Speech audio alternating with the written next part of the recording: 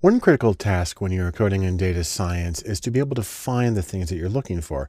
And regex, which is short for regular expressions, is a wonderful way to do that. You can think of it as the supercharged method for finding needles in haystacks. Now, regex tends to look a little cryptic. So for instance, here's an example of something that's designed to determine whether something is a valid email address. And it specifies what can go in the beginning. You have the @ sign in the middle, then you've got a certain number of numbers and letters, and then you have to have a dot something at the end. And so this is a special kind of code for indicating what can go where.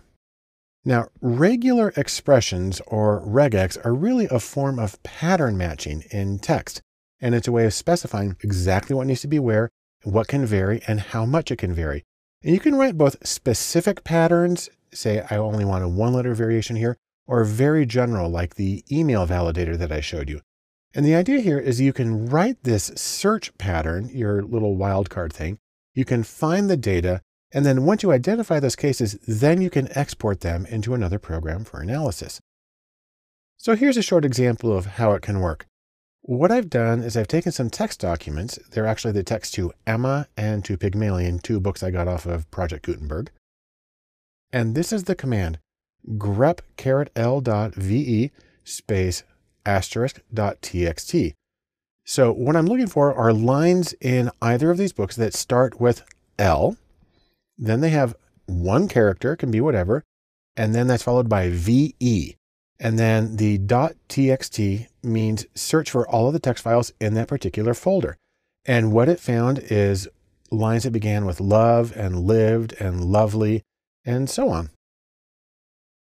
Now, in terms of the actual nuts and bolts of regular expressions, there are some certain elements. There are literals, and those are things that mean exactly what they are. You type the letter L, you're looking for the letter L.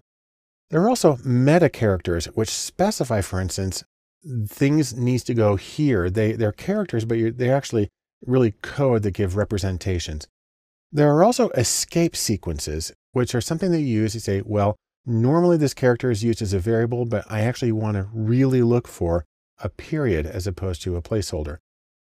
Then you have the entire search expression that you create, and then you have the target string, the thing that it's searching through.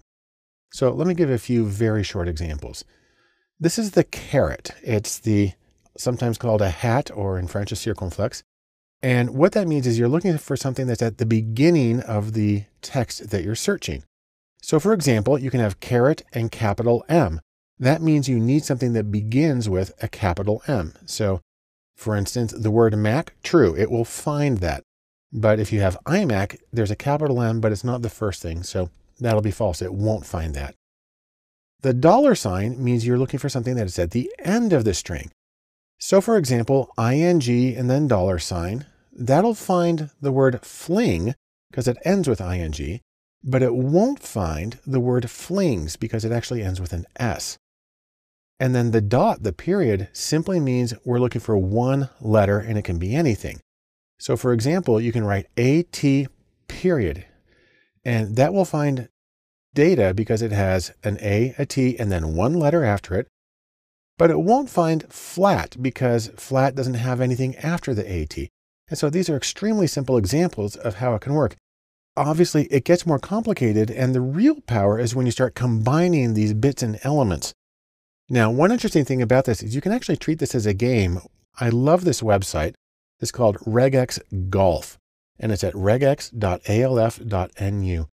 And what it does is it brings up lists of words, 2 columns, and your job is to write a regular expression in the top that matches all the words on the left column and none of the words on the right, and that uses the fewest characters possible. And you get a score. And it's a great way of learning how to do regular expressions and learning how to search in a way that's going to get you the data that you need for your projects.